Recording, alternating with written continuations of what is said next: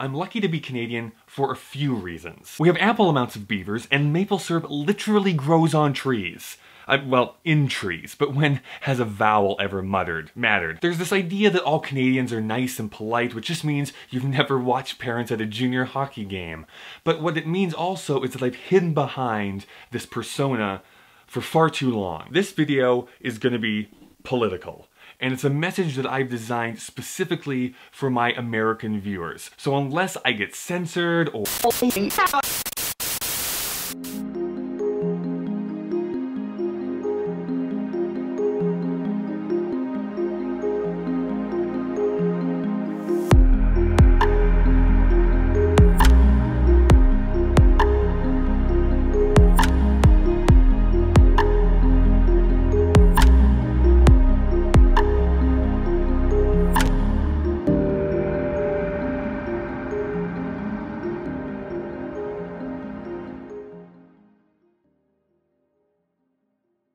I get it. When we think about epic failures, we think about this.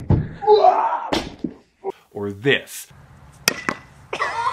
But this time, we're getting hit in the collective nuts. The royal nuts, if you will. Except weirdly, this time, it's not so funny. That short video you just saw a few moments ago was not made by me. For one, it was much too well produced and focused to be my creation, but I agree with it. I would definitely urge you to go to battleforthenet.com. This is about net neutrality, and on that website, you'll find articles and videos that are going to be able to explain that much better than what I can. I mean, there's a video by John Oliver, who is that adorable British man who looks like Harry Potter if he had tried to do comedy for 20 years. If net neutrality does go away, that is a big failure for true innovation and takes away the open internet that we've all enjoyed for years, decades even. Now, if there's one thing I know, it's buttered scones. But if there's two things I know, it's failure. I mean, there was a time in my life where I thought this looked cool. So I want to talk about a failure from my past, but also a fear of failure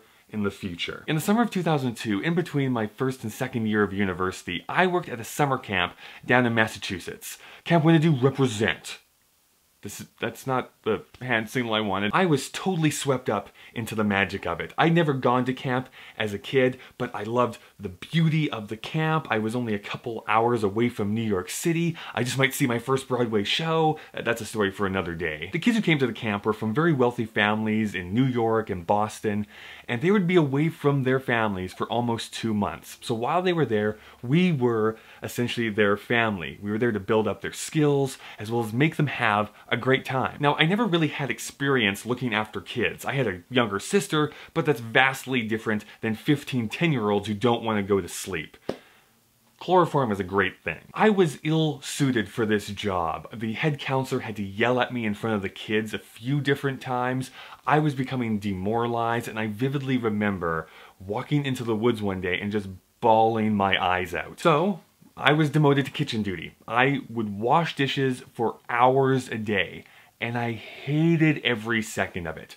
But I still spoke positively about the other counselors. I made sure that the kids who saw me every day still had a good time. I still had a win-a-do attitude, not a win-a-don't attitude. I am so sorry. I flew too close to the sun and I burnt my wings. I was a failure, and it's a terrible feeling to have, an awful reality to find yourself in, and it's what I fear the most about Media Lab. I've incorporated a company that would allow video creators and podcasters a space to come in and record their creations here in Calgary. I'm currently looking for an actual space to house that in, and if everything goes well, in a couple months that will be a reality. I'm never sure if I'm on the right path. I think I have a great idea, but the market is really going to be the one who's going to decide that. I'm selling a bunch of my stuff, but I have measured a room in my parents' place just in case I need to move all my stuff back to there, and I really want to keep that gold bidet. I tried running a GoFundMe page, which did raise a couple $100s, but this idea for the first year is going to be multiple thousands of dollars. So just a little bit of a mismatch there. Now there are loans and grants that I'm going to be applying for, but there's still that little voice in the back of my head that's telling me that I'm wandering into an epically awful idea. The GoFundMe page is going to be closed in a couple of weeks, so for those of you who have donated, expect your rewards coming fairly soon by the end of the summer. And for those of you who need a tangible spot, that is where most of my energy is going to be focused for the next little while, finding somewhere that will house this space. Failure is awful. I've had a few, I'm sure I'll have a few more before my life is over. All I can do is plan for the best, but prepare myself for the worst. It's most likely what all my Tinder matches have to do. Here's the interesting thing about Camp Winnetou. I actually went back the following summer as a camp counselor, but this time for the 6 to 8-year-olds, and I excelled.